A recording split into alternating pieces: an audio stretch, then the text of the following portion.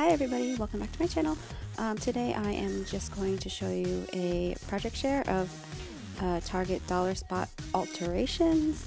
It's just a little paint, some glitter, some trim. It can really transform your decorations. So I got this pumpkin. It was originally white.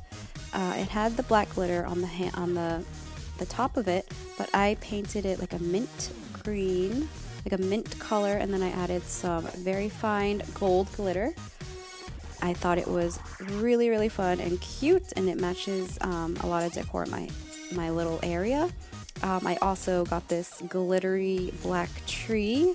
It was like a spooky tree. I just added some trim, a gold bow, and I think it's perfect and simple. I don't know if I'm going to be adding anything to the branches.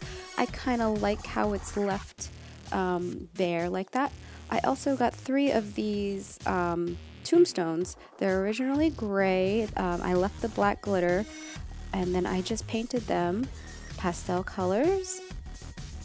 I really loved how they turned out. The paint I used was a Martha Stewart paint. It was like on sale for like 60% off at Michael's. Some of it's chalk paint, and then I got some paint. I forget the name now. It is like a chalk paint also. But I just thought I'd share this really cute altered video with you. Thank you all for joining me. Have a great day.